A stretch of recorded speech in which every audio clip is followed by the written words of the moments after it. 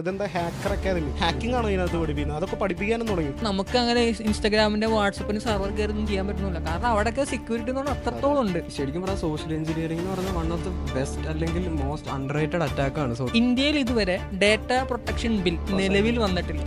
ഞാനിങ്ങനെ ഒരു സൈറ്റിൽ കയറി പോയിട്ട് ഇങ്ങനെ ഒരു കാര്യം ചെയ്തിട്ടുണ്ടായിരുന്നു. ഒരു ഹാക്കറിന് ഏറ്റവും വലുതെന്ന് പറയുന്നത് ഒരാളുടെ ഡേറ്റ തന്നെയാണ്. അതൊന്നും വേണ്ട, അതൊക്കെ വലിയ പ്രശ്നവും പോലീസൊക്കെ വരും. APIയിൽ വരുന്നൊരു വൾണറബിലിറ്റി കണ്ടുപിടിച്ചിട്ട് അത് എക്സ്പ്ലോയിറ്റ് ചെയ്ത് ആ കാറിന്റെ കംപ്ലീറ്റ് കൺട്രോൾ എടുക്കാൻ പറ്റും. ഹസ്ബൻഡിന്റെ അല്ലെങ്കിൽ എന്റെ ഗേൾ ഫ്രണ്ടിന്റെ ബോയ് ഫ്രണ്ടിന്റെ ഇൻസ്റ്റാഗ്രാം ഹാക്ക് ചെയ്യണം, അത് നിങ്ങൾ പഠിപ്പിക്കുമോ? 3 days ആയിട്ട് 75 കേസസ് ആണ് രജിസ്റ്റർ ചെയ്തേക്കുന്നതാണ് പറയുന്നത്.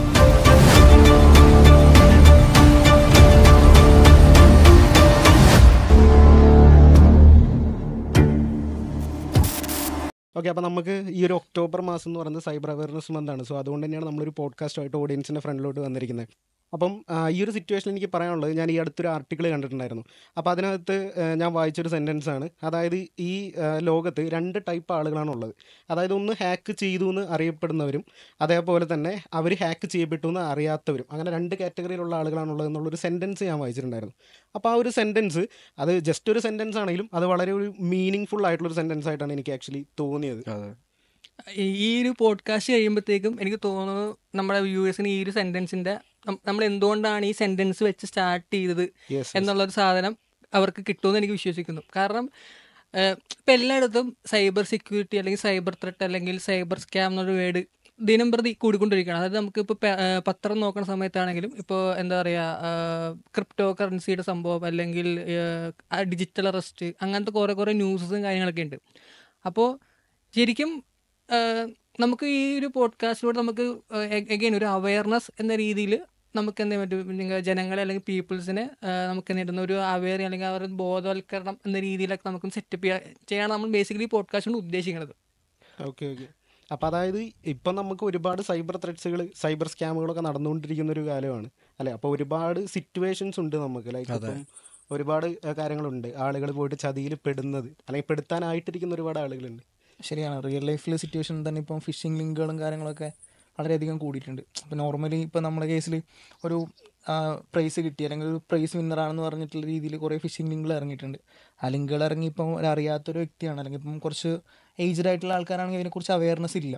അപ്പോൾ അവരുടെ ഈ ഒരു ലിങ്ക് കിട്ടിക്കഴിഞ്ഞാൽ ജസ്റ്റ് അവർ ഓപ്പൺ ചെയ്ത് കഴിഞ്ഞ് കഴിഞ്ഞാൽ അവർ ഡയറക്റ്റായിട്ട് കാണാൻ ഈ ഒരു ഹാക്കർ. അത് ആക്ച്വലി അങ്ങനെയല്ല. അതായത് ഈ ഏജ്ഡ് ആയിട്ടുള്ള ആളുകൾ ഇതിലോട്ട് അട്രാക്റ്റീവ് ആവുന്നത് എങ്ങനെയാണെന്ന് വെച്ച് കഴിഞ്ഞാൽ, അതായത് അവർക്ക് ഇപ്പോൾ ഒരു 10 ലക്ഷം രൂപ കൊടുക്കാം, അതിന് വേണ്ടിയിട്ട് നിങ്ങൾ 2 ലക്ഷം ഇങ്ങോട്ട് തരണം എന്നും പറഞ്ഞിട്ടാണ് ഇത് കാണിക്കുന്നത്. ഇപ്പം നമ്മുടെ സ്റ്റുഡൻസ് അല്ലെങ്കിൽ നമ്മൾ ഈ ഫീൽഡിലാണ് വർക്ക് ചെയ്യുന്നതെന്ന് അറിയുന്നവർ നമ്മളോട് വന്നപ്പം ആദ്യമേ ചോദിക്കുന്നത് ഇൻസ്റ്റാഗ്രാം ഹാക്ക് ചെയ്യാവോ, അല്ലെങ്കിൽ എന്റെ ഫേസ്ബുക്ക് അക്കൗണ്ട് എന്റെ ഒരു ഫ്രണ്ടിന്റെ ഉണ്ടല്ലോ, ഞാൻ പാസ്വേഡ് മറന്നു.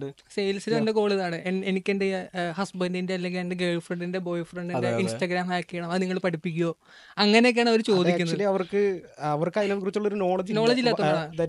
വാട്ട് ഈസ് സൈബർ സെക്യൂരിറ്റി, അവിടെ എന്താണ് പഠിപ്പിക്കുന്നത്, അല്ലെങ്കിൽ ഇതിലുള്ള ജോബ് ഓപ്പർച്യൂണിറ്റീസ് എന്താണെന്നുള്ളൊരു ഐഡിയ ഇല്ല അവർക്ക്. ജസ്റ്റ് പേര് കേൾക്കുമ്പോഴത്തേനും വന്നിട്ട് ഇത് ഹാക്ക് ചെയ്ത് തരും, എനിക്ക് ഇൻസ്റ്റാഗ്രാം ഹാക്ക് ചെയ്ത് തരും എന്ന് ചോദിക്കുന്നൊരു.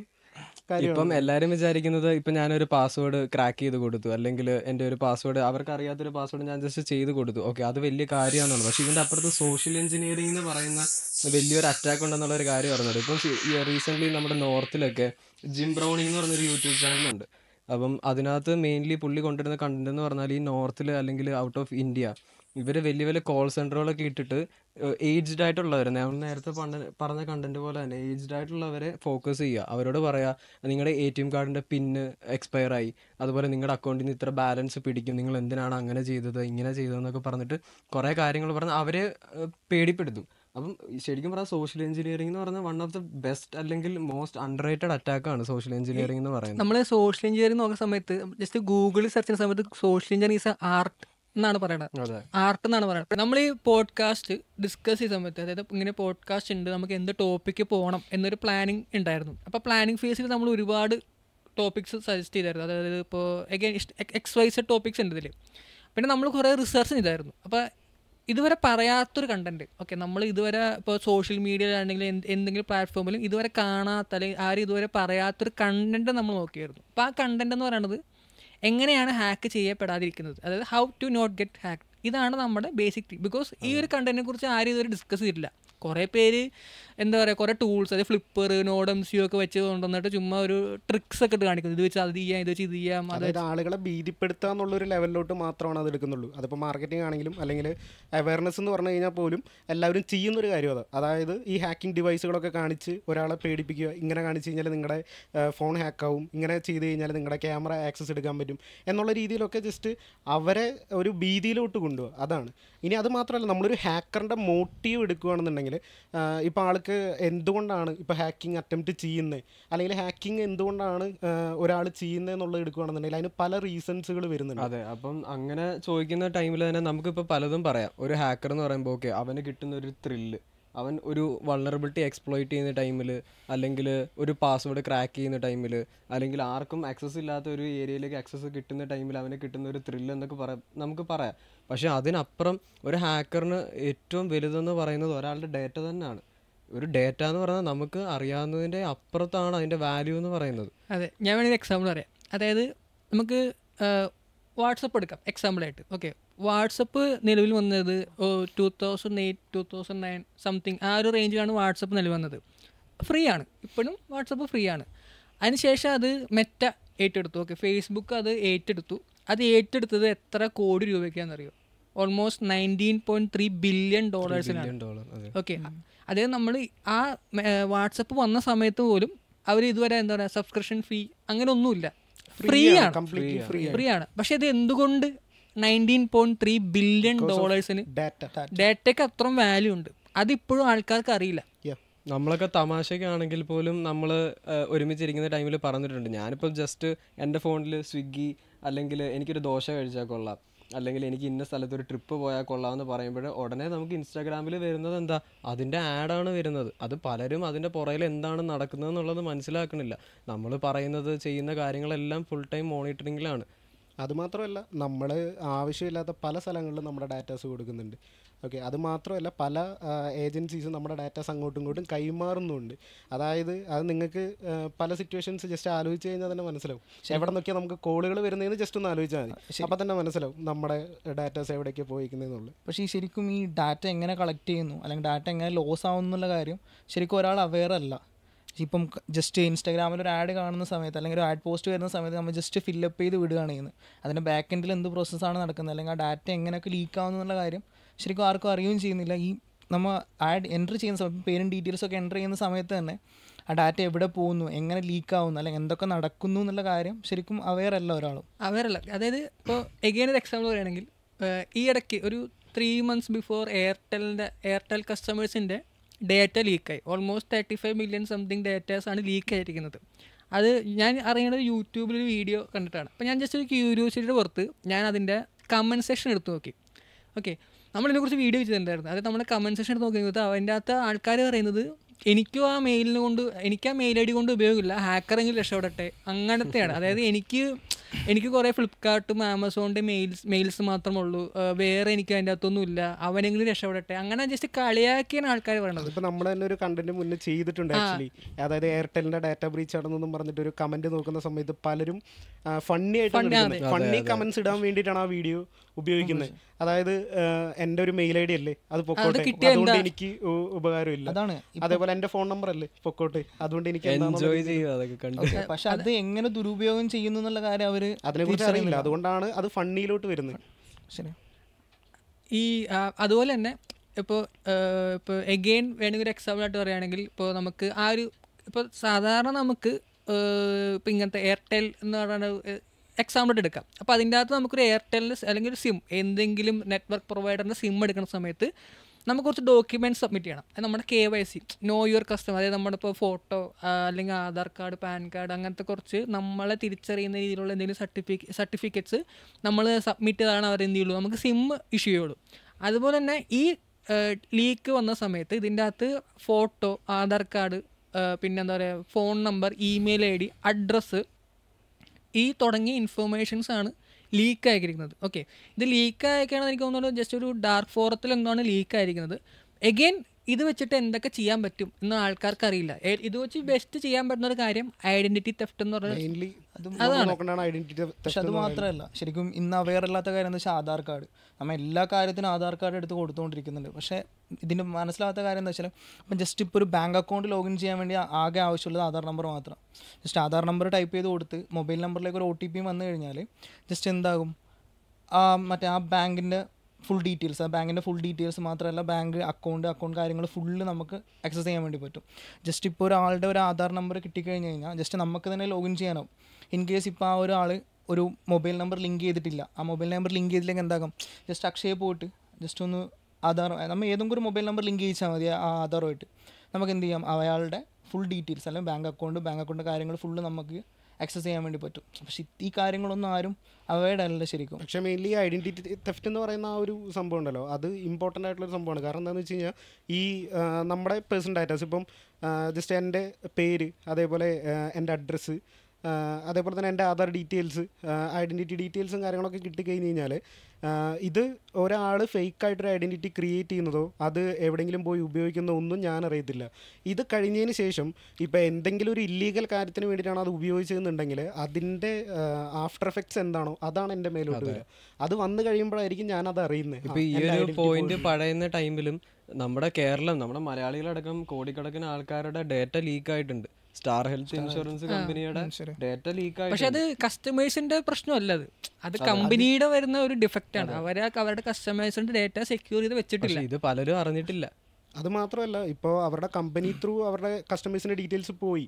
ഓക്കെ, ഇപ്പം നമ്മുടെ ടോപ്പിക്ക് തന്നെ എങ്ങനെ ഹാക്ക് ചെയ്യപ്പെടാതിരിക്കുക എന്നുള്ള കാര്യമല്ലേ. ഇപ്പം അങ്ങനെ കമ്പനീസിൽ നിന്ന് ഇപ്പോൾ ആ ഡാറ്റ പോയി, ഓക്കെ, അത് ലീക്കായി എന്ന് വിചാരിക്കും. അപ്പോൾ അത് കഴിഞ്ഞതിന് ശേഷം അവർക്ക് എന്ത് ചെയ്യാൻ പറ്റും എന്നുള്ളതിനെക്കുറിച്ചും ഇവർക്ക് ധാരണയില്ല. അതായത് ഓഡിയൻസിന് അതിനെക്കുറിച്ചും ധാരണയില്ല എന്താണ് ചെയ്യേണ്ടതെന്നുള്ളത്. അതിന് കൺസ്യൂമർ കോർട്ടിൽ വേണ്ടി കേസ് കൊടുക്കാം. പക്ഷേ എഗെയിൻ ഒരു എന്താ പറയുക, ഒരു പ്രശ്നമുണ്ട്. കാരണം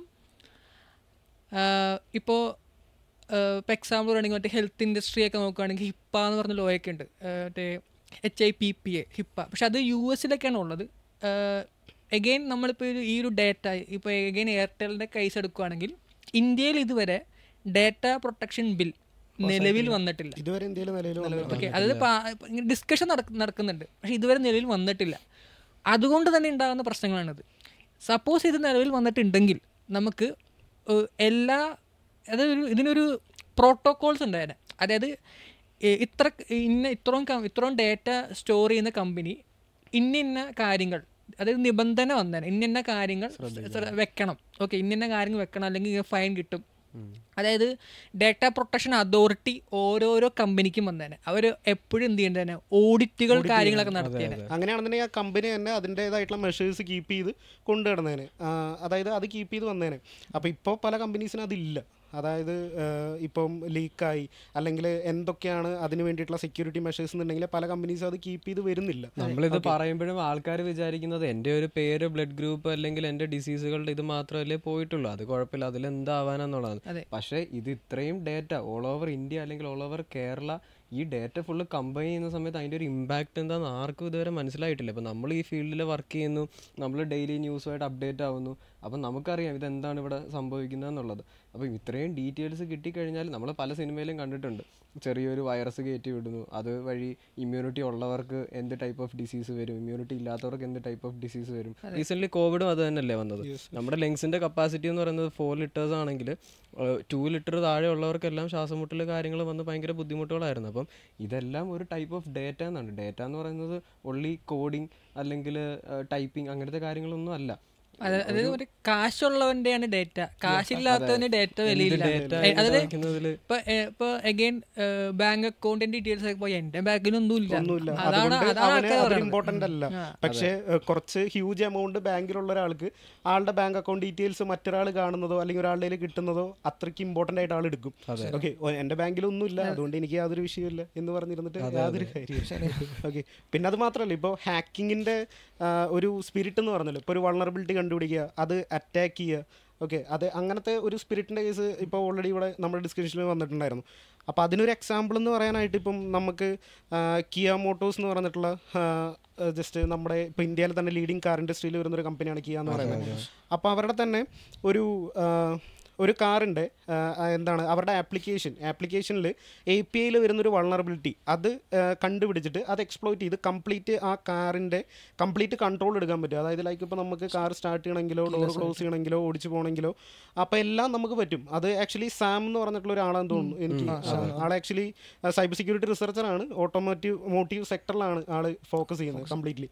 അപ്പം അതാണ് ഞാൻ പറയുന്നത്. അതായത് ജസ്റ്റ് ഇപ്പോൾ ആള് റിസർച്ചറാണ്, ആള് കംപ്ലീറ്റ്ലി എന്തിന് ആ ഒരു ടോപ്പിക്കിന് സൈഡാണ് പുള്ളി യൂസ് ചെയ്തത്. വേണമെങ്കിൽ പുള്ളിക്ക് എന്ത് ചെയ്യാൻ പറ്റും, ഇത് എക്സ്പ്ലോയിറ്റ് ചെയ്യാൻ പറ്റും. പക്ഷെ പുള്ളി എന്ത് ചെയ്തു, അത് ആ കമ്പനീനെ അറിയിച്ചു. അത് കാരണം അത്രയും എന്താ പറയുക സെക്യൂർ ആയിട്ട് കൊണ്ട് നടക്കേണ്ട ഒരു സാധനം ഒട്ടും സെക്യൂർ അല്ല എന്നുള്ള രീതിയിൽ തെളിയിച്ചു കൊടുക്കുന്ന സമയത്ത് ഒരു അവയർനെസ് ആണ് ശരിക്കും അയാൾ നടത്തിയിട്ടിരിക്കുന്നത്. അത് മാത്രമല്ല ലൈക്ക് ഇപ്പം ആ ഒരു കമ്പനിക്ക് ഇപ്പം അതാണ് എത്തിക്കൽ ഹാക്കിംഗ് എന്ന് പറയുന്ന ഒരു കോൺസെപ്റ്റ് എന്ന് പറഞ്ഞാൽ അവിടെ നമ്മൾ ഉപയോഗിച്ച എന്താണ്, അതായത് അല്ലെങ്കിൽ ഇപ്പോൾ ആ സാം എന്ന് പറഞ്ഞിട്ടുള്ള വ്യക്തി ആ സമയത്ത് ഉപയോഗിച്ച എന്താണ്, അതായത് ലീഗലായിട്ടുള്ള ആളുടെ കയ്യിലുള്ള ടൂൾസുകൾ അല്ലെങ്കിൽ മെത്തേഡ്സുള്ള കാര്യങ്ങളൊക്കെ യൂസ് ചെയ്തിട്ട് ആ ഒരു വൾണറബിലിറ്റി ആൾ കണ്ടുപിടിച്ചതിന് ശേഷം അത് പ്രോപ്പറായിട്ട് എക്സ്പ്ലോയിറ്റ് ചെയ്ത ആൾക്ക് കംപ്ലീറ്റ്ലി ആ കാറിനെ കൺട്രോൾ ചെയ്യാൻ പറ്റിയതിന് ശേഷം അത് മിസ്യൂസ് ചെയ്യാതെ പ്രോപ്പറായിട്ട്. സോ അതാണ് എത്തിക്കൽ ഹാക്കർ എന്ന് പറയുന്ന ഒരു ഹാഷ്ടാഗിന്റെ മീനിങ് എന്ന് പറയുന്നത്. ഇതറിയാത്തവരും പലരും ഉണ്ട്. ഓക്കെ, അതാണ് ഞാൻ നേരത്തെ പറഞ്ഞത്. അതായത് വിളിച്ച് ചോദിക്കുക, എൻ്റെ ഗേൾ ഫ്രണ്ടിൽ അല്ലെങ്കിൽ ബോയ് ഫ്രണ്ട് ഇൻസ്റ്റാഗ്രാം ഹാക്ക് ചെയ്ത് തരുമോ, അല്ലെങ്കിൽ എൻ്റെ ഹസ്ബൻഡ് എന്താ പറയുക എന്നെ ചീറ്റ് എന്നിട്ട് എനിക്ക് വാട്സപ്പ് ഹാക്ക് ചെയ്യണം, അങ്ങനെയൊക്കെയാണ് നമ്മൾ. അതായത് ഞാനൊരു എത്തിക്കൽ ഹാക്കർ ആണെന്ന് പറഞ്ഞാൽ എൻ്റെ അടുത്ത് ചോദ്യം വരുന്നത് എൻ്റെ ലവറിന്റെ ഇൻസ്റ്റാഗ്രാം അക്കൗണ്ട് ഒന്ന് ഹാക്ക് ചെയ്ത് തരാൻ പറ്റുമോ, എനിക്ക് ഡൗട്ട് ഉണ്ട്. പക്ഷെ അവർക്ക് മനസ്സിലാവുന്നില്ല ഈ ലീഗൽ കോൺസിക്വൻസസ് എന്താ, അല്ലെങ്കിൽ ഒരു അക്കൗണ്ട് ഹാക്ക് ചെയ്താൽ അല്ലെങ്കിൽ അക്കൗണ്ട് എടുത്തു കൊടുത്തു കഴിഞ്ഞാൽ അതിന് പുറകിൽ വരുന്ന കാര്യങ്ങൾ ഇവർ ശരിക്കും മനസ്സിലാക്കി. അങ്ങനെ അക്കൗണ്ട് എടുത്ത് കൊടുക്കാൻ പറ്റില്ല. കാരണം ഇൻസ്റ്റാഗ്രാം എന്നൊക്കെ പറയുന്നത് നമ്മൾ ഹാക്കിങ് നടത്തുന്നത്, ഇൻസ്റ്റാഗ്രാം ഹാക്ക് ചെയ്യുന്നത് അല്ലെങ്കിൽ വാട്സപ്പ് ഹാക്ക് ചെയ്യുന്നത് ശരിക്കും നമ്മൾ ഇൻസ്റ്റാഗ്രാമിൻ്റെ വാട്സപ്പിൻ്റെ സെർവറിൽ കയറി ചെന്നിട്ട് വാട്സപ്പ് ഇൻസ്റ്റാഗ്രാം അല്ല നമ്മൾ ഹാക്ക് ചെയ്യുന്നത്. നമ്മൾ ആ ഒരു പർട്ടിക്കുലർ ഹ്യൂമനെയാണ് എന്ത് ചെയ്യുന്നത്, പറ്റിക്കുന്നത്. അപ്പോൾ ആ ഒരു സംഭവം എക്സ്പ്ലോയിറ്റ് ചെയ്യുന്നത് നമ്മൾ എന്താണ്, നമ്മൾ ഹ്യൂമൻ അല്ലെങ്കിൽ ആ പർട്ടിക്കുലർ ഡിവൈസ്, ആ ഒരു ഹ്യൂമൻ യൂസ് ചെയ്യുന്നത് ആ ഡിവൈസിൽ എന്തെങ്കിലും വൾണറബിലിറ്റി അല്ലെങ്കിൽ എക്സ്പ്ലോയിറ്റ് ചെയ്തിട്ടാണ് നമ്മൾ എന്ത് ചെയ്യുന്നത്, അതിൻ്റെ അകത്തോട്ട് ആക്സസ് എടുക്കുന്നത്. അല്ലാണ്ട് നമുക്ക് അങ്ങനെ ഇൻസ്റ്റാഗ്രാമിൻ്റെ വാട്സപ്പിന് സെർവർ കയറി ഒന്നും ചെയ്യാൻ പറ്റുന്നില്ല. കാരണം അവിടെയൊക്കെ സെക്യൂരിറ്റി എന്ന് പറഞ്ഞാൽ അത്രത്തോളം ഉണ്ട്. അതാർക്കും അറിയില്ല. പലരുടെ അക്കൗണ്ട് ഹാക്കായി പോകുന്നത് അവർ തന്നെ പല സൈറ്റുകളിലും കയറി ചെന്നിട്ട് പലതും കാണിച്ചിട്ടാണ് പലരുടെയും ഹാക്കായി പോകുന്നത്. പക്ഷെ അത് നമ്മൾ ചോദിക്കുമ്പോഴാണ് അവർ സമ്മതിക്കുന്നത്, ഞാനിങ്ങനെ ഒരു സൈറ്റിൽ കയറി പോയിട്ട് ഇങ്ങനെ ഒരു കാര്യം ചെയ്തിട്ടുണ്ടായിരുന്നു എന്നൊക്കെ പറഞ്ഞത്. ശരിക്കും ഇവർക്ക് എന്താ പറയുക ഒതന്റിക്കേഷനും കാര്യങ്ങളൊന്നും അറിയത്തില്ല. ശരിക്കും ഇവരുടെ ഒരു മിസ്റ്റേക്ക് കൊണ്ടാണ് ഇവർ അക്കൗണ്ട് ഹാക്ക് ആകുന്നത്. ശരിക്കും ഒരിക്കലും ഈ ഇൻസ്റ്റൻ്റെ ഒക്കെ സെർവറിൽ കയറിയിട്ടോ നമുക്കൊന്നും ചെയ്യാനാവില്ല.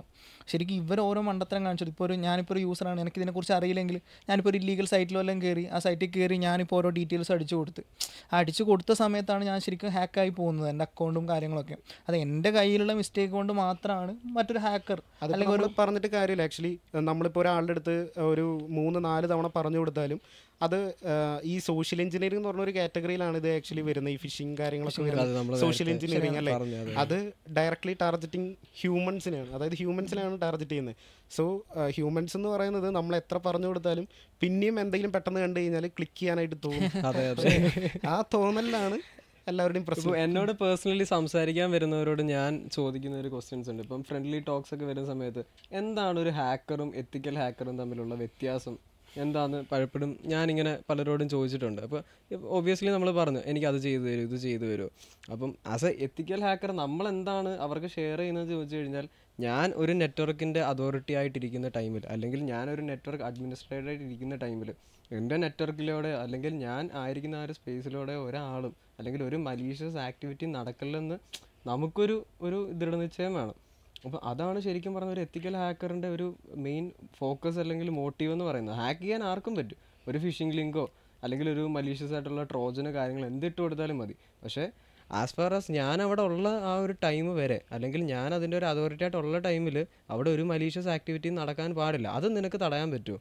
അവിടെയാണ് ഒരു ഹാക്കറും എത്തിക്കൽ ഹാക്കറും തമ്മിലുള്ള വ്യത്യാസമെന്ന് ഞാൻ പേഴ്സണലി എല്ലാവർക്കും പറഞ്ഞു കൊടുക്കാറുള്ളത്. അതായത് ഒരു ഹാക്കർ, അതായത് നമുക്കിപ്പം ഹാക്കിങ് എങ്ങനെയാണ്, അതായത് സൈബർ സെക്യൂരിറ്റി എന്ന് പറഞ്ഞിട്ടുള്ള ഒരു ടേം, അതായത് നമുക്ക് ഹാക്കറിനെ പോലെ ചിന്തിക്കാൻ പറ്റിയാൽ മാത്രമേ നമുക്കൊരു ഹാക്കറിനെ ഡിഫെൻഡ് ചെയ്യാൻ പറ്റത്തുള്ളൂ എന്ന് പറയുന്നതാണ് ആ ഒരു ടേമിൻ്റെ മീനിങ് എന്ന് പറയുന്നത്. അത് ആക്ച്വലി ഇപ്പം ഒരു ഹാക്കറിനെ നമുക്ക് എങ്ങനെ തടയാം, അതായത് ഒരു ഹാക്കർ കയറി വരുന്ന വഴികൾ, അതിന് യൂസ് ചെയ്യുന്ന മെത്തേഡ്സുകൾ, ഈ കാര്യങ്ങളൊക്കെ നമ്മൾ ചെയ്ത് നോക്കിയിട്ട് എവിടേക്കാണ് ലൂപ്പ് ഹോൾസ് ഉള്ളത്, ഇത് ഇങ്ങനെ കയറാൻ പറ്റാതിരിക്കാനായിട്ട് നമുക്ക് എന്തൊക്കെ പാച്ചിങ് ചെയ്യാൻ പറ്റും എന്നുള്ള കാര്യങ്ങൾ നമ്മൾ പറഞ്ഞു കൊടുക്കുക. അതായത് നമ്മൾ ആരാണോ സമീപിച്ചത്, നമ്മുടെ ക്ലയൻറ്റ് ആരാണോ അവർക്ക് പറഞ്ഞു കൊടുക്കുക. ഓക്കെ, അതാണ് ആക്ച്വലി നമ്മൾ ചെയ്യേണ്ട ഒരു ദൗത്യം എന്ന് പറയുന്നത് എത്തിക്കൽ ഹാക്കർ അല്ലെങ്കിൽ സൈബർ സെക്യൂരിറ്റി പ്രൊഫഷണൽ എന്ന് പറഞ്ഞു കഴിഞ്ഞാൽ. അതായത് ചില കേസിൽ ഈ ഫിസിക്കൽ പെൻ ടെസ്റ്റിംഗ് വരെ വരുന്നുണ്ട്, ലോക്ക് പിക്കിങ്. അതുപോലെ ഇപ്പം നമുക്ക് ജസ്റ്റ് ഒരു സർവൈലൻസ് ക്യാമറ മാത്രം കിട്ടിക്കഴിഞ്ഞാൽ നമ്മൾ അവരുടെ ബൗണ്ടറി ചെക്ക് ചെയ്യുക. മീൻസ് എവിടൊക്കെയാണ് അവർ ബ്ലൈൻഡ് ആയിട്ടുള്ളത്.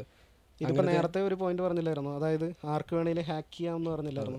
അതായത് ജസ്റ്റ് ഒരു ഹാക്കിങ്ങിൻ്റെ ഒരു മെത്തേഡ് അല്ലെങ്കിൽ ഒരു ടൈപ്പ് ഓഫ് സോഷ്യൽ എഞ്ചിനീയറിംഗ് എന്ന് പറയുന്ന ഒരു ടേം വരുന്നുണ്ട്, ഷോൾഡർ സർഫിംഗ് എന്ന് പറയുന്നത്. അതായത് ഒരാൾ ജസ്റ്റ് ടൈപ്പ് ചെയ്യുന്നൊന്ന് എത്തിച്ച് നോക്കി കഴിഞ്ഞാൽ ആളുടെ പാസ്വേഡ് കിട്ടി, അത് കഴിഞ്ഞാൽ ആൾ മാറി കഴിഞ്ഞാൽ ആളുടെ ഫോൺ എടുത്ത് പാസ്വേഡ് അടിച്ച് കഴിഞ്ഞാൽ ഹാക്കർ.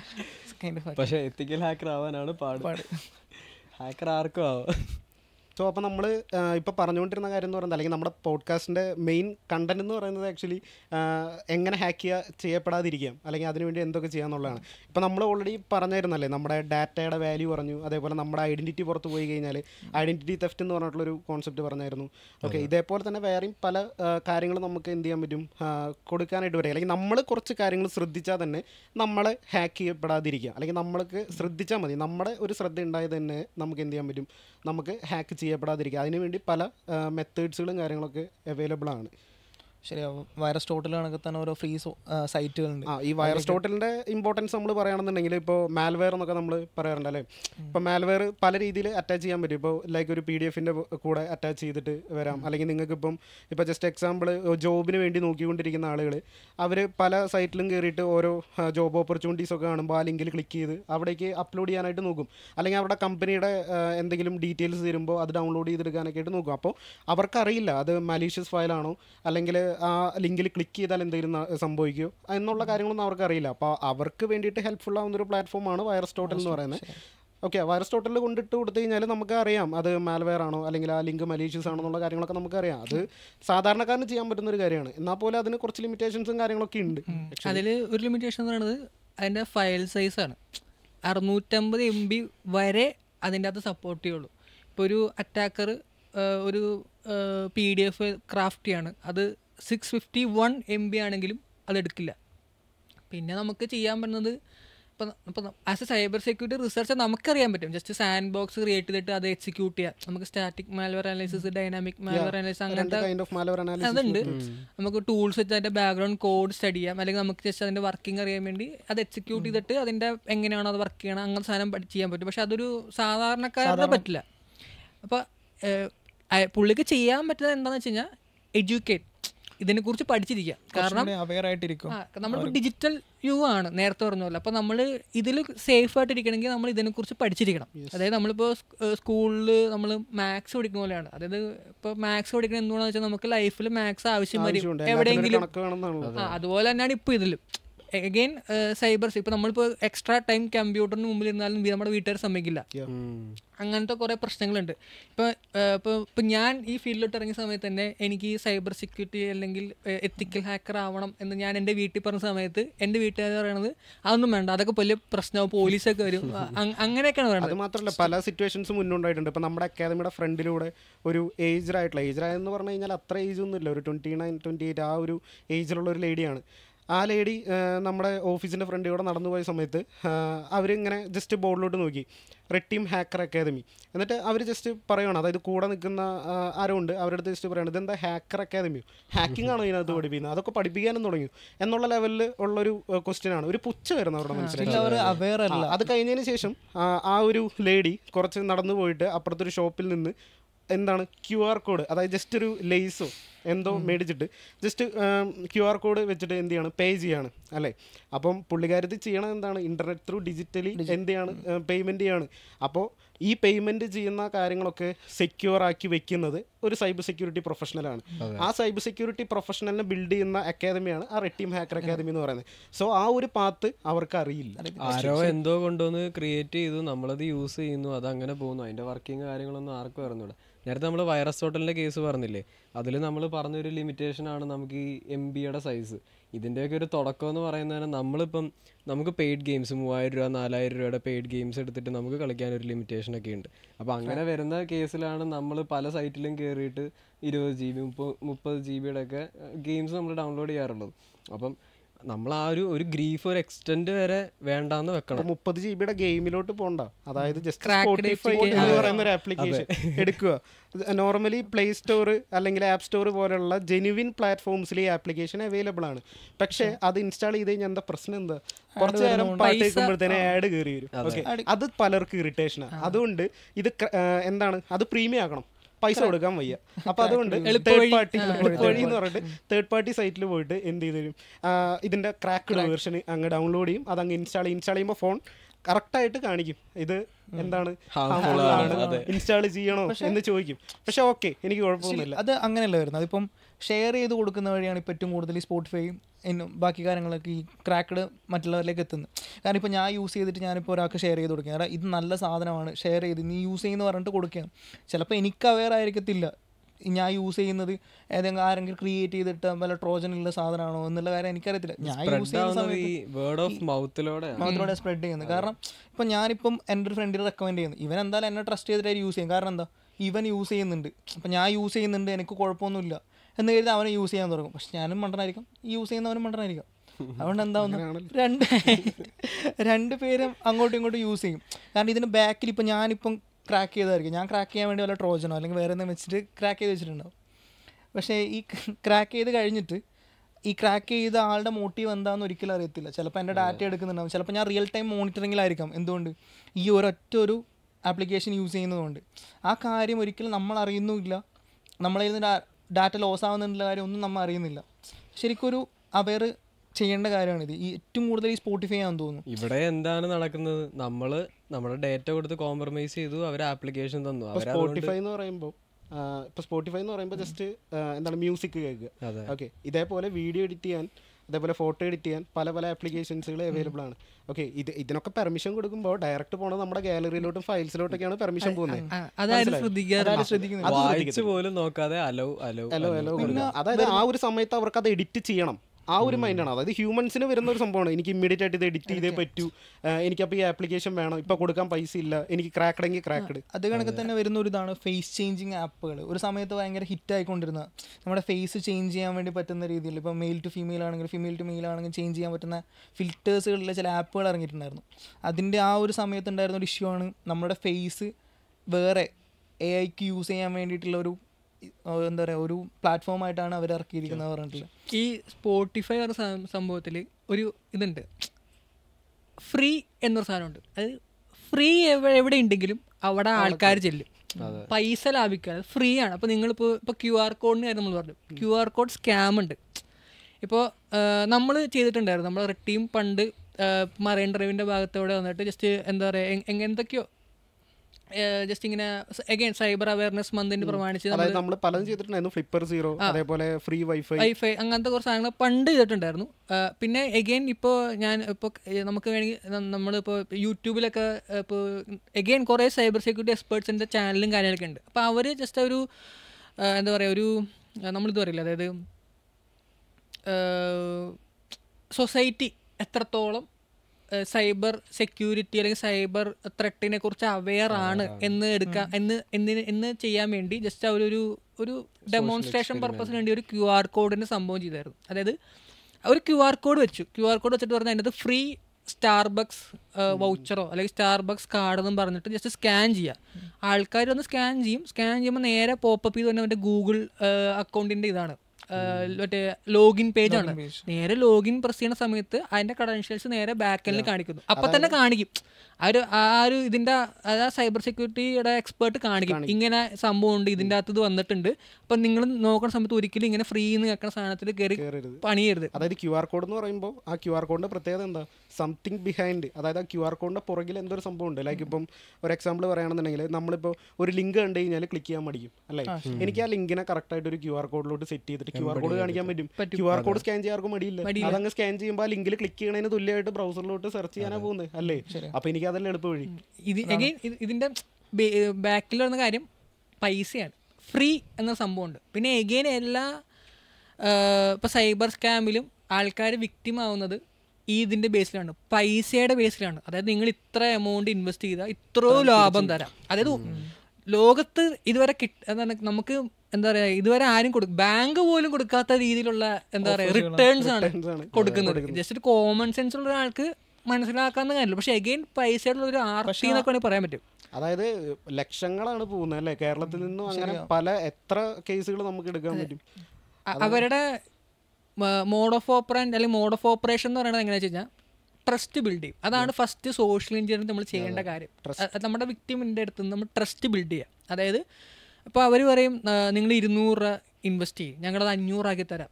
500 ആക്കി കൊടുക്കും. എന്നിട്ട് അവർ രണ്ടാമത് പറയും നിങ്ങൾ 500 ഇൻവെസ്റ്റ് ചെയ്യും, ഞങ്ങൾ 1000 തരാം. എന്നിട്ട് അവരോട് ലക്ഷങ്ങൾ ഇൻവെസ്റ്റ് ചെയ്യാൻ പറയും. അവർ ലക്ഷങ്ങൾ ഇൻവെസ്റ്റ് ചെയ്യും, കൊടുക്കില്ല. അപ്പോൾ അവർ പറയും നിങ്ങളൊരു കുറച്ചും കൂടി ലക്ഷങ്ങൾ ഇൻവെസ്റ്റ് ചെയ്യും, അപ്പോൾ ഞങ്ങൾ രണ്ടും കൂടി കമ്പൈൻ ചെയ്ത് തിരിച്ചു തരാമെന്ന് പറയും. അവസാനം ഇവന്മാർ എന്ത് ചെയ്യും, ഇവർ പറഞ്ഞിട്ട് എന്നാൽ പിന്നെ കുറച്ചും കൂടി ഇൻവെസ്റ്റ് ചെയ്താൽ കുറച്ചും കൂടി ലാഭം കിട്ടുമല്ലോ, ഇൻവെസ്റ്റ് ചെയ്യും. എന്നിട്ട് അത് വീണ്ടും എന്ത് ചെയ്യും, സ്കാമേഴ്സ് കൊണ്ടുപോകും. അതിനുശേഷം എന്ത് പറയാനാ, ഇപ്പോൾ അതിനുശേഷമാണ് ഇപ്പോൾ ഒരു ടോൾ ഫ്രീ നമ്പർ ഉണ്ട് 1908 1903 അങ്ങനെ എന്തോ ആണ്. ഇപ്പോൾ നിങ്ങളുടെ കയ്യിൽ നിന്ന് ഇങ്ങനെ സ്കാമേഴ്സ് പൈസ അടിച്ചുകൊണ്ട് പോവുകയാണെങ്കിൽ ഉടനെ തന്നെ ഈ നമ്പറിൽ ബന്ധപ്പെടുകയാണെങ്കിൽ ഇത്ര ശതമാനം, അതായത് ഇത്ര പോസിബിലിറ്റി ഉണ്ട്, ഒരു 90% നിങ്ങളുടെ പൈസ തിരിച്ച് കിട്ടാനുള്ള സാധ്യതയുണ്ട്. ഓക്കെ, അങ്ങനെ ഒരു സാധ്യത ഇപ്പോൾ പറയുന്നുണ്ട്. അപ്പോൾ ഇങ്ങനെയൊക്കെയാണ് മെയിൻലി കാര്യങ്ങൾ. അതായത് എല്ലാ ആൾക്കാരൊരു ബ്ലൈൻഡ് ആയിട്ടുള്ള വിശ്വാസമാണ്. ഓക്കെ, ഒരു QR കോഡിൻ്റെ അപ്പുറത്ത് ഞാൻ ആഗ്രഹിക്കുന്ന ഒരു സാധനം എന്തോ ഉണ്ട്, അല്ലെങ്കിൽ ഞാനൊരു ഫ്രീ സ്പോട്ടിഫൈയുടെ ആപ്പ് എടുത്തു കഴിഞ്ഞാൽ അതിനപ്പുറത്ത് ഞാൻ ആഗ്രഹിക്കുന്നത് എന്തോ ഉണ്ട്. അതെ, പൈസ ലാഭിക്കാമല്ലോ. അതെ, പൈസ ലാഭിക്കാമല്ലോ. ഞാൻ പൈസ ലാഭിക്കാം, അതേപോലെ പൈസ എനിക്ക് കൂടുതൽ കിട്ടുകയും ചെയ്യും. ഈ രണ്ട് കാര്യങ്ങളിലാണ് ഏറ്റവും കൂടുതൽ സ്കാമിൽ. അപ്പോൾ ഈ പോയിന്റ് എല്ലാം കൂട്ടി ചേർക്കുമ്പോൾ how to not get hack. അതെ, അതായത് ഹ്യൂമൻ്റെ വീക്ക് പോയിന്റ് എന്ന് പറയുന്നത് പൈസയാണ്. ഒരു മനുഷ്യൻ്റെ വീക്ക് പോയിന്റ് പൈസയാണ്. നമ്മൾ ജോലി എടുക്കുന്നത് എഗെയിൻ പൈസയ്ക്ക് വേണ്ടി തന്നെയാണ്.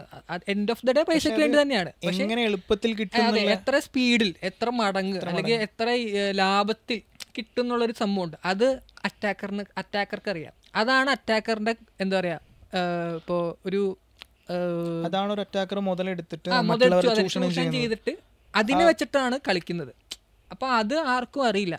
അതായത് attraction plus trust equal to social engineering പറയാം.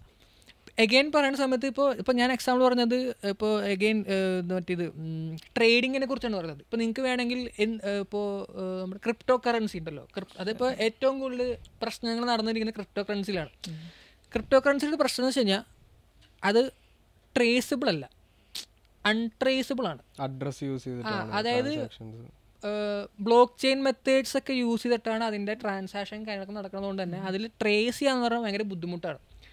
അപ്പോൾ നമുക്കിപ്പോൾ റാൻസം വെയർ, ഇപ്പോൾ ഏറ്റവും ഫേമസ് ആയിട്ടുള്ള റാൻസം വെയർ ആണ് വാണക്ക റാൻസം വെയർ. അപ്പോൾ അതൊക്കെ നമ്മുടെ സിസ്റ്റത്തിൽ വന്നു കഴിഞ്ഞാൽ നമ്മുടെ ഫയൽസൊക്കെ എൻക്രിപ്റ്റ് ആയിപ്പോൾ. ഓക്കെ, അതിന് ഡീക്രിപ്റ്റ് ചെയ്യണമെങ്കിൽ ഒരു കീ വേണം. ആ കീ വേണമെങ്കിൽ നമ്മൾ ഈ അറ്റാക്കർക്ക് എന്ത് ചെയ്യണം, പൈസ കൊടുക്കണം. പക്ഷെ പൈസ ബിറ്റ് കോയിൻ രൂപത്തിലായിരിക്കും കൊടുക്കേണ്ടത്. അതുകൊണ്ടാണ് ഇപ്പോൾ ഏറ്റവും കൂടുതൽ ബിറ്റ് കോയിൻ വെച്ചിട്ട് അല്ലെങ്കിൽ ക്രിപ്റ്റോ കറൻസി പോലുള്ള സംഭവങ്ങളൊക്കെ കയറി വരുന്നത്. അത് വെച്ചാൽ അൺട്രേസബിൾ ആണ്. ആ എമൗണ്ട് ഏതെങ്കിലും പർട്ടിക്കുലർ വാലറ്റ് ചെന്നതിന് ശേഷം അത് സ്പ്ലിറ്റ് ആവും. സ്പ്ലിറ്റായിട്ട് അപ്പോൾ നമുക്ക് വേണമെങ്കിൽ അതിന് വെച്ചിട്ട് നമുക്ക് നമ്മുടെ ഇതുണ്ടല്ലോ ഗിഫ്റ്റ് വൗച്ചേഴ്സ് ഉണ്ടല്ലോ, ഗിഫ്റ്റ് വൗച്ചേഴ്സ് മേടിക്കാൻ പറ്റും. അപ്പോൾ നമ്മളിപ്പോൾ എങ്ങനെയെങ്കിലും ഒരു ലക്ക് കൊണ്ട് നമ്മൾ അത് ട്രേസ് ചെയ്തു ഏതെങ്കിലും രാജ്യത്തായിരിക്കും. ഓക്കെ, നമ്മൾ ട്രേസ് ഔട്ട് ചെയ്ത് പോകുന്നത് അതിൻ്റെ എൻ പോയിന്റ് എന്ന് പറയുന്നത് ഏതെങ്കിലും വേറെ രാജ്യത്തായിരിക്കും. നമ്മളവിടെ ചെല്ലുന്ന സമയത്ത് നമ്മളത് എന്ത് ചെയ്യുന്നു, ഫൈൻഡ് ഔട്ട് ചെയ്യുന്നു. ആ ഒരു പർട്ടിക്കുലർ പേഴ്സണെ ക്യാച്ച് ചെയ്യുന്നു. ക്യാച്ച് ചെയ്യുന്ന സമയത്ത് അവർ പറയണമെന്ന് വെച്ച് കഴിഞ്ഞാൽ ഞാൻ ടെലിഗ്രാമിൽ നിന്ന് മേടിച്ചതാണ്, എനിക്ക് ടെലിഗ്രാമിൽ നിന്ന് കിട്ടിയതാണ്. എഗെയിൻ ടെലിഗ്രാം എന്ന് പറയുന്നത് വെച്ചാൽ അനോണിമസ് പ്ലാറ്റ്ഫോമാണ്. നമുക്ക് അതിൻ്റെ അകത്തുനിന്ന് നമുക്ക് ലിമിറ്റേഷൻസ് ഉണ്ട് ആൾക്കാരെ ഫൈൻഡ് ഔട്ട് ചെയ്യാൻ. അതുകൊണ്ട് തന്നെ കേരള പോലീസ് ഇപ്പോൾ കറൻ്റ് ഒരു 2-3 months ബിഫോർ ഈ ക്രിപ്റ്റോ കറൻസിക്ക് എതിരെയായിട്ട് അവർ ഒരു പർട്ടിക്കുലർ സോഫ്റ്റ്വെയർ മേടിക്കുന്നുണ്ട്. ഇസ്രയേലിൻ്റെ കയ്യിൽ നിന്നാണ് അത് മേടിക്കുന്നത്. ഓൾമോസ്റ്റ് 50 lakh സംതിങ് കൊടുത്തിട്ടാണ് അവരത് പർച്ചേസ് ചെയ്യണത്. എന്തുകൊണ്ടെന്ന് വെച്ച് കഴിഞ്ഞാൽ ഈ ഒരു പർട്ടിക്കുലർ ഇൻസിഡൻറ്റ് അല്ലെങ്കിൽ ഈ പർട്ടിക്കുലർ ത്രെട്ട്, അതായത് ഈ ക്രിപ്റ്റോ കറൻസി എന്ന് പറയുന്ന സ്കാം ഭയങ്കര കൂടിക്കൊണ്ടിരിക്കുകയാണ്. ആരുടെ കയ്യിൽ എന്ത് ചെയ്യില്ല, ഒരു സൊല്യൂഷൻ ഇല്ല. അതുകൊണ്ടാണ് അവർ സോഫ്റ്റ്വെയർസ് ബൈ ചെയ്യുന്നത്. പിന്നെ അത് മാത്രമല്ല, ഇപ്പോൾ പറഞ്ഞല്ലോ, അതായത് ഒരു സോഫ്റ്റ്വെയർ പർച്ചേസ് ചെയ്യുന്നുണ്ടെന്നുള്ള കാര്യങ്ങളൊക്കെ പറഞ്ഞായിരുന്നു അല്ലേ. അപ്പോൾ ഈ ഒരു സാധാരണക്കാരൻ്റെ കാര്യം എടുക്കുകയാണെന്നുണ്ടെങ്കിൽ ഇപ്പോൾ ഒരാളുടെ ഫേക്ക് അക്കൗണ്ട് മറ്റൊരാൾ ക്രിയേറ്റ് ചെയ്തു, ആളുടെ പേരിൽ തന്നെ ആളുടെ DPയും കാര്യങ്ങളൊക്കെ വെച്ചിട്ട് ഒരു ഫേക്ക് അക്കൗണ്ട് ക്രിയേറ്റ് ചെയ്തു ഇൻസ്റ്റാഗ്രാമിലായിക്കോട്ടെ. ദെൻ അതിനുശേഷം ആൾ പേഴ്സണൽ, അതായത് ഇപ്പോൾ മറ്റേ ആളുടെ പേഴ്സണൽ ഫ്രണ്ട്സിനോ കാര്യങ്ങൾക്കൊക്കെ മെസ്സേജ് ചെയ്യാണ്. അങ്ങനെ പല കാര്യങ്ങൾ ആൾ ചെയ്തുകൊണ്ടിരിക്കുകയാണ്, സ്കാമുകൾ ചെയ്തുകൊണ്ടിരിക്കുകയാണ്. ഓക്കെ, അപ്പോൾ അങ്ങനെ ഒരു വ്യക്തിക്ക് ആളുടെ കൂടെ നിൽക്കാനായിട്ട് ഇപ്പം നമ്മുടെ ഉയർന്ന ഡിപ്പാർട്ട്മെൻറ്റിലുള്ള ആരും പെട്ടെന്ന് അപ്രോച്ച് ചെയ്യാൻ പറ്റത്തില്ല, അല്ലെങ്കിൽ ആരും കൂടെ നിൽക്കുന്നില്ല. ലൈക്ക് എനിക്ക് പേഴ്സണലി വന്നിരിക്കുന്നൊരു കാര്യമായിരുന്നു, മീൻസ് എനിക്ക് വന്നതല്ല, അതായത് ഇങ്ങനെ ഒരാൾ ഷെയർ ചെയ്തതാണ് എന്നോട്. ഓക്കെ, ആ ഒരു രീതിയിൽ വർക്ക് ചെയ്യുന്ന ഒരാൾ ഷെയർ ചെയ്തതാണ്. അപ്പം സാധാരണക്കാരൻ്റെ കൂടെ നിൽക്കാനായിട്ട് ഇപ്പോൾ ഈ സോഫ്റ്റ്വെയർ പർച്ചേസ് ചെയ്തു എന്ന് പറയുന്ന ആളുകളോ അല്ലെങ്കിൽ ഇവരൊന്നും കൂടെ ഇല്ല. ഓക്കെ, ആ കുട്ടിക്ക് ചെയ്യാൻ പറ്റുന്നൊരു കാര്യം എന്ന് പറയുന്നത് എന്താ, ജസ്റ്റ് തൊട്ടടുത്ത പോലീസ് സ്റ്റേഷനിൽ പോയിട്ട് ഇങ്ങനെ കംപ്ലയിൻറ്റ് കൊടുക്കുക. ഓക്കെ, കംപ്ലയിൻറ്റ് കൊടുത്തു കഴിഞ്ഞ് കഴിഞ്ഞാൽ അത് കാണുന്ന പോലീസുകാരൻ അല്ലെങ്കിൽ അത് കിട്ടുന്ന ആ ഒരു ആൾക്ക് പിന്നീട് അതിനെ എന്ത് ചെയ്യണമെന്നറിയില്ല. അതായത് എങ്ങനെ ആളെ പിടിക്കാം അല്ലെങ്കിൽ അതിനുള്ള മെഷേഴ്സ് എങ്ങനെ എടുക്കേണ്ടത് എന്നുള്ള കാര്യങ്ങൾ അറിയില്ല. ഓക്കെ, അപ്പോൾ അതിന് ഹെൽപ്പ് ചോദിച്ചിട്ട് എൻ്റെ അടുത്ത് വന്നിരിക്കുന്നൊരു സിറ്റുവേഷൻ എനിക്ക് ഉണ്ടായിട്ടുണ്ടായിരുന്നു. അവർക്ക് ഒരു ദിവസം ലക്ഷക്കണക്കിന് കംപ്ലൈന്റ് വരുന്നതിൽ ഒരെണ്ണം മാത്രമാണത്. അപ്പോൾ അവർക്ക് എത്രത്തോളം അത് അവർക്ക് ഒരുപാട്, അതായത് ഞാൻ പറയുന്നത് എന്താ വെച്ച് കഴിഞ്ഞാൽ ആള് എൻ്റെ അടുത്ത് പറഞ്ഞൊരു കാര്യം എന്ന് പറയുന്നത് അത് തന്നെയാണ്. അതായത് ഒരുപാട് കേസുകൾ വരുന്നുണ്ട്. ഇപ്പോൾ 3 days ആയിട്ട് 75 കേസസ് ആണ് രജിസ്റ്റർ ചെയ്തേക്കുന്നതാണ് പറയുന്നത്. കംപ്ലീറ്റ്ലി സ്കാം, അതായത് ഫേക്ക് അക്കൗണ്ട് ക്രിയേറ്റ് ചെയ്യുക, മെസ്സേജ് ഇടുക, മെസ്സേജ് ഇട്ടിട്ട് എന്ത് ചെയ്യാണ്, പൈസ ചോദിക്കുക, അതേപോലെ ഒരാളുടെ പൈസ തട്ടിക്കൊണ്ടു പോവുക. ഇപ്പം വിർച്വൽ അറസ്റ്റ് എന്നൊക്കെ പറഞ്ഞിട്ട് ആ ഒരു ഇൻസിഡന്റ് പുള്ളിക്കാരൻ പറഞ്ഞിട്ടുണ്ടായിരുന്നു. അതായത് വിർച്വലി അറസ്റ്റ് ചെയ്യാന്ന് പറഞ്ഞിട്ടുള്ളൊരു സെറ്റപ്പും ഉണ്ടല്ലോ, അതായത് സ്കൈപ്പിലോ അല്ലെങ്കിൽ ഏതെങ്കിലും ഒരു വീഡിയോ കോൾ പ്ലാറ്റ്ഫോംസ് ത്രൂ വന്നിട്ട് വിർച്വലി അറസ്റ്റ് ചെയ്തു എന്ന് പറയുകയാണ്. എന്നിട്ട് എന്താണ്, ഈ കേസിൽ നിന്ന് ഒഴിവാണെങ്കിൽ ഇത്ര എമൗണ്ട് തരേണ്ടി വരും എന്നുള്ളൊരു കേസിലൊക്കെ. അങ്ങനെ ഒരിക്കലും വിർച്വലി ആരും വരാൻ പോകണമെന്നില്ല. ഇനിയിപ്പോൾ അങ്ങനെ എന്തെങ്കിലും വന്നാൽ തന്നെ ലോക്കലി നമുക്ക് പോയിട്ട് കംപ്ലയിൻറ്റ് രജിസ്റ്റർ ചെയ്ത് ആ ഒരു രീതിയിലോട്ട് പോയാലും മതി. ഓക്കെ, അപ്പം അങ്ങനെ ഒരു ഇതെല്ലാം നമ്മൾ റീസെന്റ് കേട്ട് കണ്ട് വളർന്ന അല്ലെങ്കിൽ നമുക്ക് അറിയാവുന്ന കുറച്ച് അറ്റാക്കാണ്. നമ്മൾ ഒരിക്കലും വിചാരിക്കാത്ത ഒരു അറ്റാക്ക് റീസെന്റ് ഇപ്പോൾ ഉണ്ടായിട്ടുണ്ട്. പേജർ എന്ന് പറയുന്ന ഒരു ഡിവൈസ് ഇല്ലേ, പേജർ എന്ന് പറയുന്ന ആ ഒരു ഡിവൈസ് പണ്ട് കാലത്ത് നമ്മൾ യൂസ് ചെയ്തുകൊണ്ടിരുന്നതാണ്. അത് യൂസ് ചെയ്തിട്ട് ഇന്നത്തെ കാലത്ത് പോലും അറ്റാക്കുകൾ പോസിബിൾ ആണ്. അപ്പം അതിനെപ്പറ്റി നമ്മൾ വീഡിയോ കാര്യങ്ങൾ നമ്മളൊരു കണ്ടന്റ് ആക്ച്വലി ചെയ്തിട്ടുണ്ടായിരുന്നു പേജറിനെ കുറിച്ച്. അതിപ്പോൾ ആക്ച്വലി ഇപ്പോഴത്തെ കാലത്ത് കൂടുതൽ യൂസേജ് ഇല്ലാത്തൊരു ഡിവൈസാണ് കമ്മ്യൂണിക്കേഷന് വേണ്ടിയിട്ടുള്ളതെന്നുണ്ടെങ്കിലും അവരത് യൂസ് ചെയ്തിരുന്നത് എന്തിനു വേണ്ടിയിട്ടാണ്, സെക്യൂരിറ്റിക്ക് വേണ്ടിയിട്ട്. അതായത് റേഡിയോ സിഗ്നൽസ് യൂസ് ചെയ്തിട്ടാണ് ആ കമ്മ്യൂണിക്കേഷൻ നടക്കുന്നത്. സോ ആർക്കും ട്രേസ് ചെയ്യാൻ പറ്റുന്നില്ല, അല്ലെങ്കിൽ കൂടുതൽ ട്രാക്ക് ചെയ്യാനായിട്ട് പറ്റില്ല, സീക്രട്ട് ആയിട്ട് ഒരു സെക്യൂർ കമ്മ്യൂണിക്കേഷൻ ബിൽഡ് ചെയ്യാം. അങ്ങനെ ഒരു ലക്ഷ്യത്തിലാണ് അവർ ആ സംഭവത്തിന് ഇറക്കുന്നത്. പക്ഷെ അത് ഉപയോഗിച്ചിട്ട്, ആ ഒരു ഡിവൈസ് ഉപയോഗിച്ചിട്ട് അവിടെ ഒരു അറ്റാക്ക് പോസിബിൾ ആക്കി. സപ്ലൈ ചെയിൻ അറ്റാക്ക് അല്ലെങ്കിൽ ഡിസ്ട്രിബ്യൂട്ടർ അറ്റാക്ക് എന്നൊക്കെ നമുക്ക് കാറ്റഗറിയിൽ പെടുത്താം. ജസ്റ്റ് ഒരു ബാറ്ററി റിപ്ലേസ് ചെയ്തതിന് ശേഷം അവിടെ എക്സ്പ്ലോസീവ് മെറ്റീരിയൽ ഫിക്സ് ചെയ്തു, അത് കറക്റ്റ് സമയത്തിന് എന്ത് ചെയ്തു, ട്രിഗർ ചെയ്തു. അത് ഒന്നിലധികം ടൈം, അതാണ് മൾട്ടിപ്പിൾ ടൈംസ് അവർ. അപ്പോൾ അതാണ് പറയുന്നത്, അതായത് നമ്മൾ ചിന്തിക്കത്തില്ല. അതിപ്പോൾ ആരെങ്കിലും ചിന്തിക്കുമായിരുന്നു ആ ഒരു പേജർ എന്ന് പറഞ്ഞിട്ടുള്ള ഡിവൈസ് വെച്ചിട്ട് ഇങ്ങനെ ഒരു സംഭവം ഉണ്ടായിരിക്കുന്നുണ്ടെങ്കിൽ അവരുടെ പോക്കറ്റിൽ വെച്ച് നടക്കുമായിരുന്നു? അത് ഇല്ല. ഓക്കെ, പക്ഷേ ഇന്നത്തെ കാലത്തിൻ്റെ പ്രശ്നം എന്ന് വെച്ചാൽ ഇന്ന് AI വളരെ ഈസി ആയിട്ട് കിട്ടുന്നതാണ്. കാരണം AI നമുക്ക് എന്ത് ഡാറ്റയും നമുക്ക് ഈസി ആയിട്ട് കിട്ടും. നമ്മൾ ജസ്റ്റ് എന്താ പറയുക, നമ്മൾ AI ജസ്റ്റ് ഒരു കാര്യം ചോദിച്ചാൽ മതി. പണ്ടത്തെ കാലത്ത് പക്ഷേ അങ്ങനെയല്ല. പണ്ട് നമുക്കൊരു ഡാറ്റ കിട്ടണമെങ്കിൽ ഒന്നുകിൽ നമ്മൾ സെൽഫ് റിസർച്ച് ചെയ്യണം, അല്ലെങ്കിൽ വേറൊരു സ്വന്തമായിട്ട് റിസർച്ച് ചെയ്ത് കണ്ടുപിടിച്ചാൽ മാത്രമേ നമുക്കൊരു ഡാറ്റ അവൈലബിൾ ആയിട്ടുള്ളൂ. പക്ഷെ ഇന്ന് ലോകത്തുള്ള എന്ത് കാര്യവും നമ്മൾ ജസ്റ്റ് ഒരു എന്താ പറയുക, ഒരു വിരൽത്തുമ്പിലുണ്ട് എന്ന് പറയാം. പല സ്ഥലത്തും നമ്മൾ അന്വേഷിക്കുന്നത് ഒരൊറ്റ സ്ഥലത്ത് പോയി ചോദിച്ചാൽ മതി. കാരണം ഇപ്പം നമ്മളിപ്പം ചില ഡിഫൻസ് ഫീൽഡിൽ അല്ലെങ്കിൽ എന്താ പറയുക ഒരു മിലിറ്ററി ടോപ്പ് സീക്രട്ട് ആയിട്ടുള്ള കാര്യങ്ങളൊക്കെ നമുക്കിപ്പോൾ ഒരു ഗൺ എങ്ങനെ ഉണ്ടാക്കാം, അതുവരെ നമുക്കൊരു AI നിന്ന് സിമ്പിളായിട്ട് നമുക്ക് എടുത്ത് നമുക്ക് സ്വന്തമായിട്ട് വേണമെങ്കിൽ നിർമ്മിക്കുക അടക്കം ചെയ്യാം. കാരണം അതൊരു AI അത്രയും ഡീപ്പായിട്ട് നമുക്കത് എക്സ്പ്ലെയിൻ ചെയ്ത് തരുന്നുണ്ട്. അതുപോലെ തന്നെയാണ് ഇന്നത്തെ ഈ സൈബർ ക്രൈമുകൾ കൂടിയതും ഈ ഒരു AI കേസുണ്ട്.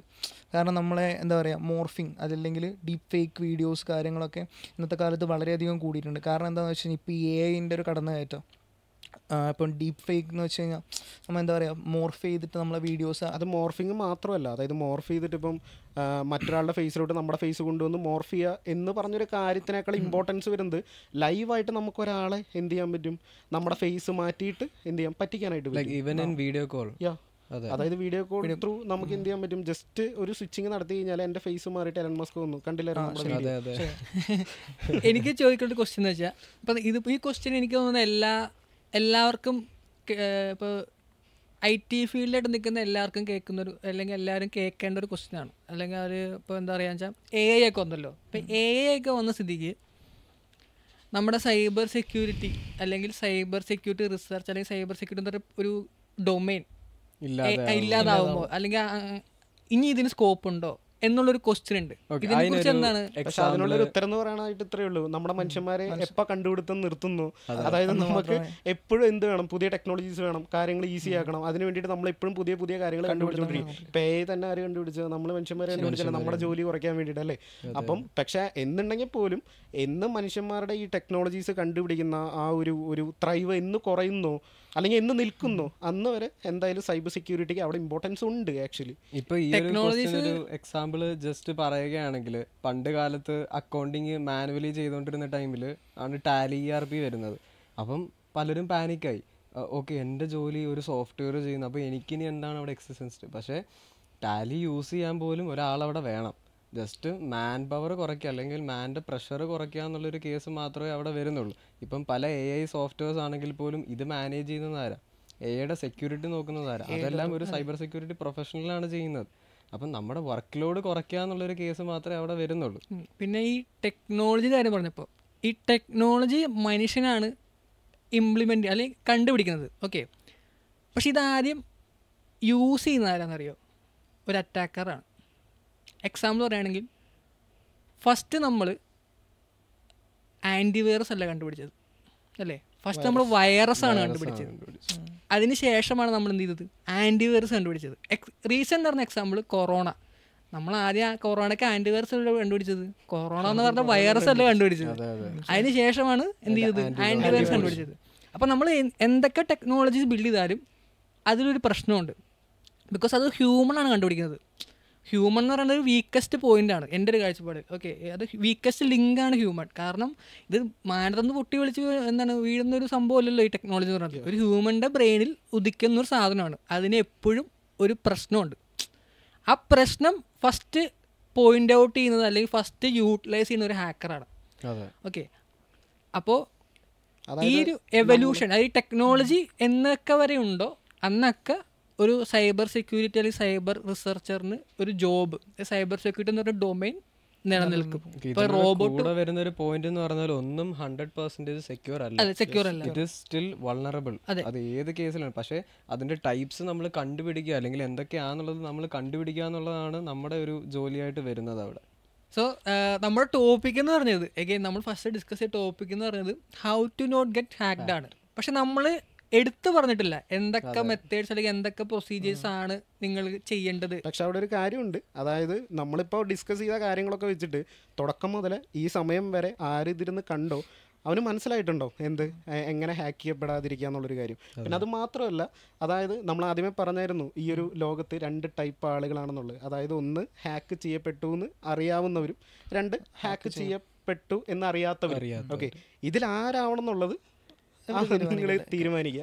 ഓക്കെ, പിന്നെ ഒരു കാര്യം എന്ന് പറയുന്നത് നമ്മളിപ്പോൾ ഒരു സൈബർ അവയർനെസ്സിൻ്റെ ഭാഗമായിട്ട് നമ്മളൊരു പോഡ്കാസ്റ്റ് ആയിട്ട് വന്നു. ഓക്കെ, ഇനിയിപ്പോൾ ഓഡിയൻസിന് വേണമെന്നുണ്ടെങ്കിൽ നമ്മൾ നെക്സ്റ്റ് ഒരു പോഡ്കാസ്റ്റ് ഏതിനെ കുറിച്ചാണ് ഡിസ്കസ് ചെയ്യണമെന്നുള്ളത് അവർക്ക് കമന്റ് ചെയ്യാം. അവരുടെ സജഷൻ അനുസരിച്ച് അതിനനുസരിച്ചിട്ട് ചെയ്യാം. നമ്മളിപ്പോൾ ഡിസ്കസ് ചെയ്തപ്പോൾ നമുക്ക് പല കാര്യങ്ങളും അങ്ങോട്ടും ഇങ്ങോട്ടും പറയാൻ പറ്റും. അപ്പോൾ അതുപോലെ ഇത് കാണുന്ന പോഡ്കാസ്റ്റ് കാണുന്ന ഒരാൾക്കും പുതിയ ഇൻഫർമേഷൻസ് കിട്ടും. അല്ലെങ്കിൽ നമുക്ക് തരാൻ പറ്റുന്നത് അവരുടെ കയ്യിലും എന്തെങ്കിലുമൊക്കെ കാണും. അപ്പോൾ അവരും ജസ്റ്റ് ഒന്ന് കമന്റ് ചെയ്ത് പറഞ്ഞു കഴിഞ്ഞാൽ നമുക്കും ഇമ്പ്രൂവ് ആവും, അവർക്കും ഒരു പുതിയ ഇൻഫർമേഷൻ കൊണ്ട് നമുക്ക് അടുത്തതിൽ കുറച്ചും കൂടി. യെസ്.